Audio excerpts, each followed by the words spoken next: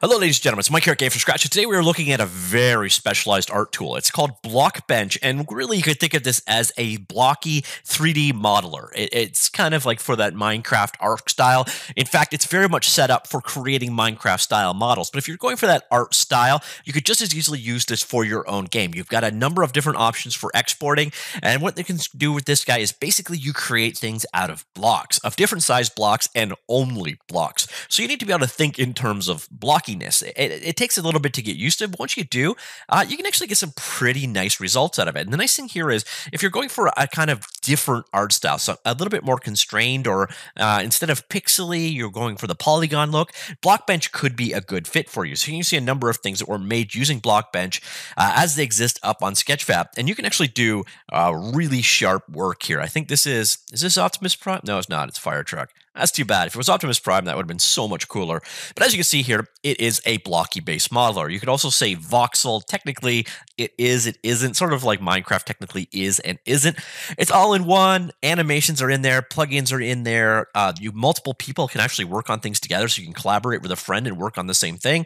It's available in 12 different languages, and it has texturing built in. On top of that, if you want to download it, you can grab it for Windows, Windows Portable, which is basically just an exe you can run from anywhere, Mac OS, Linux, and Linux. So you got your Linux all available there as well. So for most major platforms, it is out there. Plus, it is completely free. If you like what they do have a donate link. They also have a Discord available if you've got some questions. So that is, in a nutshell, an introduction to BlockBench. Now let's go take a look. So I'm using the download portable version. Basically download it and go. You may have noticed back when I was over here, there is actually an option to run this directly in the web app if you so wish. I know some of you guys are not huge fans of web-based technology. Me, I'm fine with it. So you can see we got a number of different options. So if you're working on Minecraft Java Edition, you've got this here, Bedrock, Modded Entity, Optifine. You know what? I am not a Minecraft guy. I don't know what any of this stuff means. So I'm going to do it for generic, which can be used generically. So I'll call this my model. All right, so you set up your texture size right here. I'm going to stick with totally low resolution here. You can also set up box UVs if you so wish, or you can have kind of per face UV, I guess we'd call it, and go ahead and create it. So there we are. We are now in the modeler. You might be going, okay, now what? And yep, so right mouse button, you can pan around. Middle mouse button orbits in. Pretty straightforward controls on the whole. And now what you're going to probably do, the first thing is create a model. So what you do, come over here to the outliner. You can notice here you've got an add cube. You can add a cube in. That's it. You're done. That is your only primitive. That's all you have to work with is this singular cube. But what you can do with this cube is you can move it around, as you can see by these controls right here, and you can resize it like so. You've also got the option to rotate it. You got standard widgets and handlers going on here, but basically, yep, that's kind of what you do. So here we got a, let's see, what's that, 6 by, I don't know, 25 kind of block going on here. Over here we have UV maps. We can create textures on this guy. So let's go ahead and do that. So go over down here. You can import a texture in, or we can create a brand new texture. There we go. So we'll call it, sure, texture. We can set a default color for it. Sure, white, 16 by 16. All right, all sounds great to me. So that is our texture on this map. To assign it, just boom, drop it in on a face or on a side. So you're now going to notice each different direction. So the up one now has it on the side. We'll do one to this side here as well. And I guess that's east, south, north. There we go. It's on north. And you can create new textures for each particular side. You could have also, of course, done box mapping and gone with a more traditional UV style approach. So we'll just do this texture on every side. We'll get some weird results out of this, but hey, that's how I roll. All right, so there we go. We got this texture applied to every face in our model right here. Of course, I could have created a new texture for each set of faces. Would have made things a whole lot easier. We come up here and bring up the UV editing windows like so. And we have all of the individual sides available to us. If we had our paint tool open right now, we could actually go ahead and paint in here. You've got auto UVing, maximum. You got UV settings and all that stuff right available here.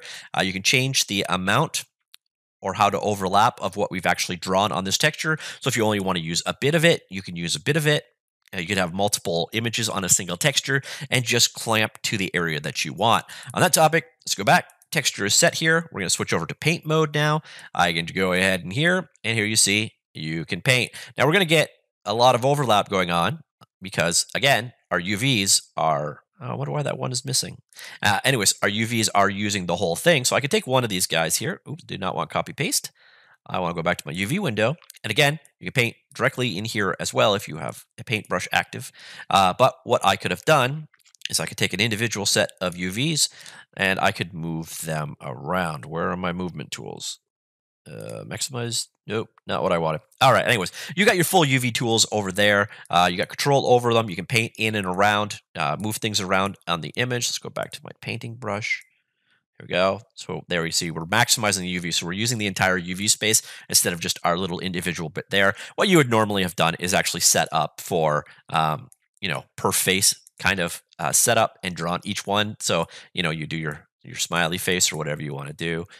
Something like, I don't know, you, and smile. But in this case, I've got the same set of UVs using all the way across the images, which is kind of stupid. So then once you've got this guy ready to go, you could go ahead and animate as well. Now, animation's not going to work that well in this case, because really all we have is this single cube. Not much you could do to that. So what we're going to do now is actually create a group. Now imagine that this was, I don't know, a bird.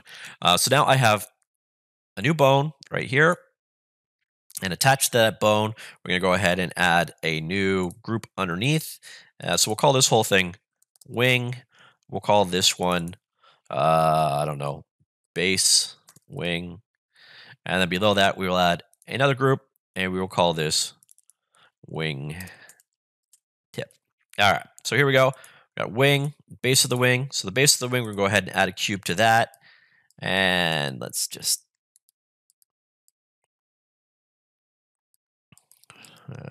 come on down here. All right.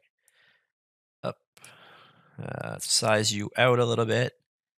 All right, there we go. So there, pull it out. All right, so there is base wing. And then wing tip. We'll go ahead and add a cube to that. And again, let's move this guy over. And then over. And I think up. Over. All right. One sec. Okay, had to go to a slightly different angle. Let's move this guy over here. All right, change the size. So this is how you'd kind of model things. So let's just do a wing out. So now we have this different set of things going on with all of the stuff attached to it. Now we can go over to animation. So you got a normal timeline over time. First thing we need to do is create a new animation. Yeah, sure, we'll call it that. Yeah. All right, so we're going to create our wing flapping animation. Now you'll see you need to have groups in order to animate. So we got the base of the wing right here, and we can do simple things like set animation keys. So we can go ahead and go, let's see, base wing, new key. All right, so let's advance it in time a little bit, and new key. And in that key, we'll drag it down. And then for wing tip, we'll go to the same spot, and we will create wingtip, rotation, new key. All right, so there we go. And we'll grab wing tip. Okay, so I would have wanted to set that relative to the other one. There is a way of doing that. There's also a way you can set up an inverse kinematic relationship between. Actually, that might have been what I needed to do. Anyways, we should have kind of kept them together. In order to do that, I needed to set the pivot point on it, and I didn't do that. So that's back here somewhere. So the pivot point. For the pivot point of my wing tip, this guy right here, instead of being at the center point, what I want to do is actually move that slightly. So that's this way. So you want to move it so that it's in a good spot. I can't actually see my pivot at this direction. So anyways, you want your pivot to be set up so that when you do your animation, it animates relative to the pivot point, not towards where actually it's orientated right now. Anyways, we created a real crap animation. We can go ahead and see this guy in action. Ooh, that's an amazing animation, wouldn't you say? So obviously I'm showing you a really ugly texture model, a really ugly animation, but I'm showing you more importantly how everything relates together. So you got your traditional keyframe approach to animation here. You build everything out. Think of each one of these things as basically just a bone. Each one of the bones here, which are also known as groups, each one of the bones can in turn contain multiple cubes. So I could select wingtip, for example, and I could randomly add in another. So with wingtip selected, go ahead, create another cube like so.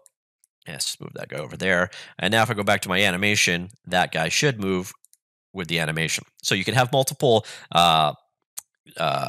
boxes on top of each individual group, and they kind of will all move and animate together.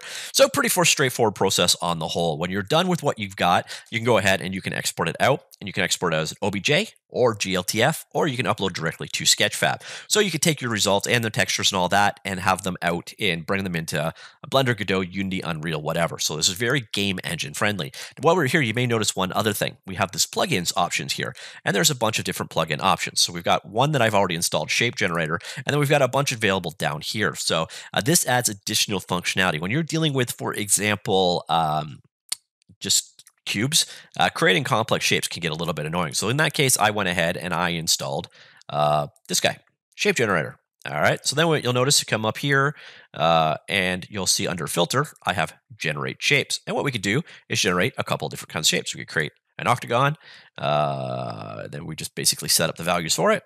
And sure, there we go. And I just created a giant octagon using that plugin.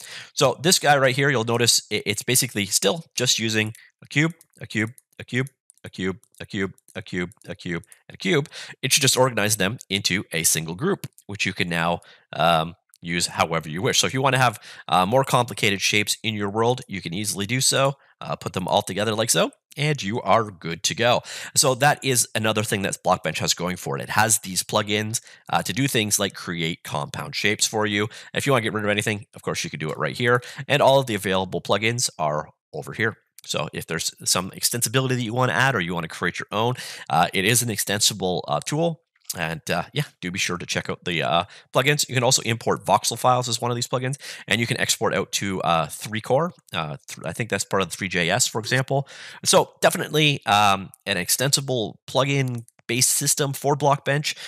It's just, I don't know, it's all around. It's kind of a cool tool. It's a very, very, very specific art style. But again, if you take it out of the hands of someone like me and give it to someone with some like artistic ability, you can make some pretty cool stuff. Again, if you're going for that low polygon Minecraft-y look, as you can see, the results are here, and all of the tools, everything you needed, the texture editing, the animation tools, everything is in BlockBench, which again is completely free and available on all major platforms. So what's not to love about that? So anyways, that is BlockBench, a free polygonal modeler for very specific art style, able to export out, ready to use in something like Minecraft, but also very game engine friendly with GLTF and OBJ format exporting.